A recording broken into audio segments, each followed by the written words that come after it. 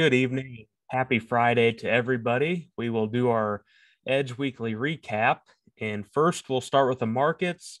December corn was up 24 cents this week. In November 22, soybeans are up 30 cents on the week.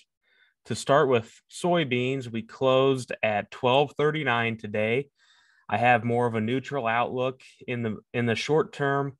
We found support on Tuesday at 11.92 before the WASDE report was released, and we rallied on managed money getting out of their short positions.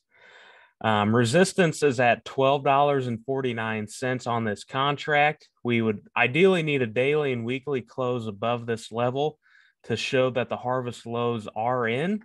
We are dealing with good South American weather right now as they have ideal planting conditions.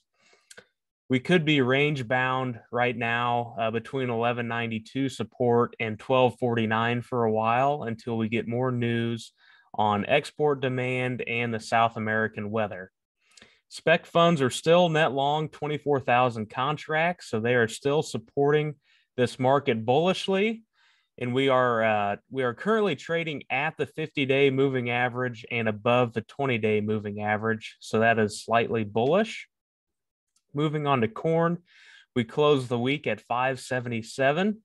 In the short term, neutral to bullish on this market. We are trading above all moving averages, and the momentum and strength indicators are looking bullish.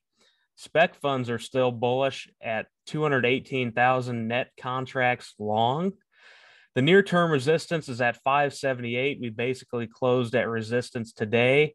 Really need to close above that to test 594, which is the next step up. Support is still at 553, where we opened the week before the WASDE report came out. Moving on to the WASDE report for November, it was a neutral report, but traders were positioned fairly bearishly before the report. So when the news came out, that fueled the market higher as managed money exited short positions.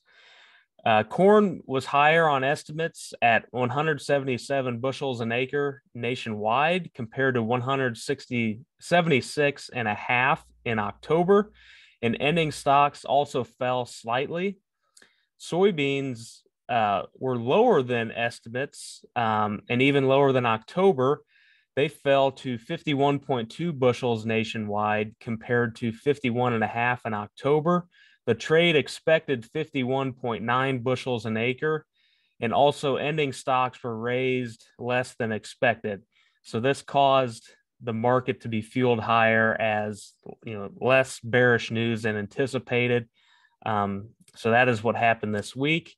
Markets will now pay attention to export demand in South American weather for now. Moving on to harvest progress, corn nationwide was at 84% on Monday, and soybeans were at 87%.